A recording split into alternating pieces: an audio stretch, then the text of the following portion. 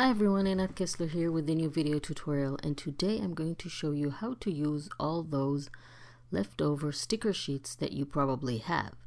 There are always those letters that we don't use, right? And then we are left with half-used letter stickers and sticker sheets and so on. So the first idea is to add texture. I'm going to use leftover stickers that I have. It doesn't matter what size they are, it doesn't matter what color they are. You just want them to have a little bit of texture. And I'm going to attach them to a scrapbook page. And then I'm going to show you how to make them part of the page. So I'm taking white gesso and I simply color or cover all those letter stickers with white gesso. Have to make sure to go to all the little nooks and crannies and cover them. This is the first layer. It's not enough because you can still see the different colors of the stickers. So you want to make sure that you cover them with a second layer or even a third layer if necessary, because you want them all to be white. What you need is only the texture, the shape, and the risen part of the letter. You don't want the color. Then you can do whatever you want with your background. You can add sprays like I do, and then make a scrapbook page with a beautiful texture. In this case, you use the letters as shapes and not to make words that means anything.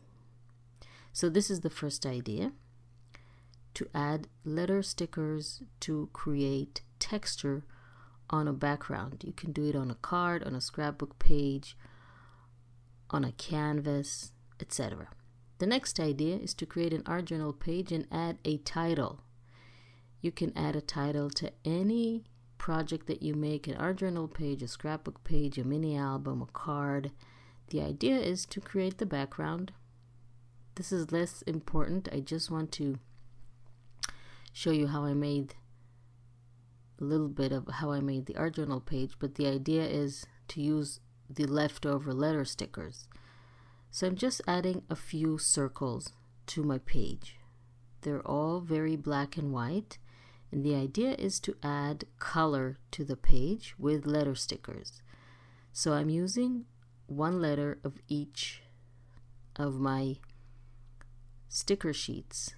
So I have different fonts, different colors, different shapes, and this way I can mix and match and use different letter stickers from different sheets and pick the ones that I need from each sheet. This way, if you're left with C's on one sheet and R's on another sheet, you can use them without having to use the entire sheet to assemble the word that you need. So just mix and match to create a title.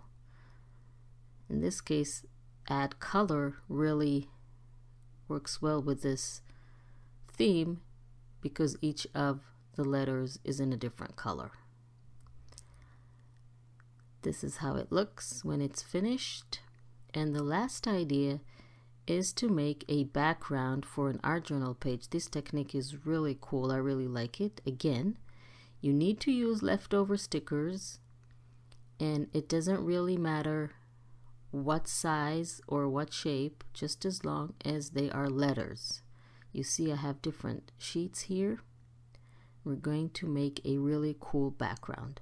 So just take a tea towel or something, just a piece of fabric, because what we're going to make or do is to first attach each of the letter stickers to the fabric or the towel just to weaken the glue behind it. We want the adhesive on the back of the sticker not to be so strong. We want it to be weak. So I'm aligning, or I'm arranging all the letters in different directions all over my page in a funnel shape. This is how I wanted them to be. And then I'm going to cover them with gesso. And the next step is to add color to the background. I'm using gelatos, but you can use acrylic paints, sprays, crayons, whatever you want to just color the entire page with a few colors. I'm using yellow, green, and blue. Now comes the magic. Once you have all the colors on your page, we are going to very gently remove all the letter stickers. It's not going to be a problem since the adhesive on those stickers is very weak. Remember, we put them first on the fabric. So when you remove them, you're going to see the white space that is left beneath them because there is no color there, there is no paint. So this is a really cool background to create on a card, on a scrapbook page, and on an art journal page. So this is how the page looks when it's finished. It's all about words and letters. So I really hope you like this tutorial. Don't forget to subscribe to my channel and click on the little bell icon to be notified when I upload a new video so you won't miss anything. And these are the 3 ways to use leftover stickers. See you next time.